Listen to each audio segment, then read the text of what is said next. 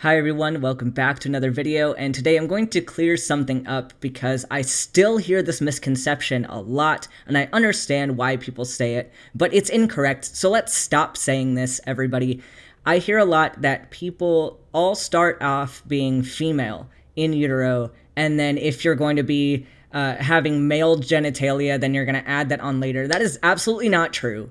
It's not true. It is an oversimplification of a very complicated process. If you want to know more about the nitty-gritty details of why this is not true, you can go watch my video on the indifferent stage of embryonic development. Today, I'm going to keep it pretty simple and just address this one point. So I hear that we all start off as female. This is not true.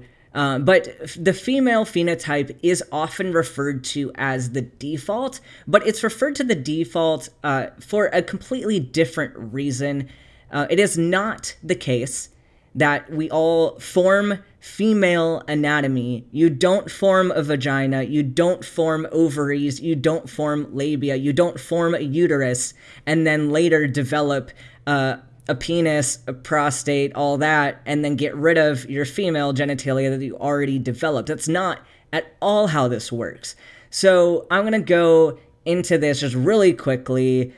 If you want details, go watch that other video. This is just bare bones information. So we all start off with indifferent gonads and indifferent genitalia. So if you go watch the other video, you'll know about the urogenital sinus. You'll know about the parent mesonephric duct and the mesonephric duct. You're going to learn about all those structures, but your gonads, so your testes or your ovaries, they start off being neither. It is neither a testis nor an ovary, so it's an indifferent gonad. And so when we start the process to differentiate, we have one thing that kind of kicks this whole process off, and that is SRY. So you either have SRY or you don't have SRY. If you have SRY, you're going to go down the testis pathway, okay? So SRY gives you testes, and then no SRY is going to give you an ovary. And then we also have WNT4, but that's not a super important detail because everyone has WNT4. But this is why people say that female is the default, because in order to enter the testis pathway, you have to have the presence of SRY.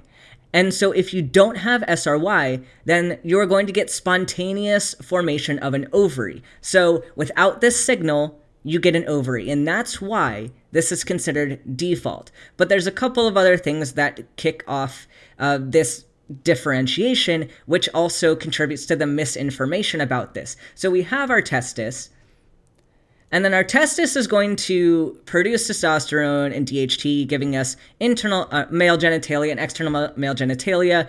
The testis acts on the mesonephric duct to stimulate the maintenance of this duct, giving you internal male genitalia. So there you go. SRY kicks off the process to have both internal male and external male genitalia. And then likewise, if you don't have SRY, so the absence of SRY, you get external female genitalia, and then the paramesonephric duct gives you internal female genitalia.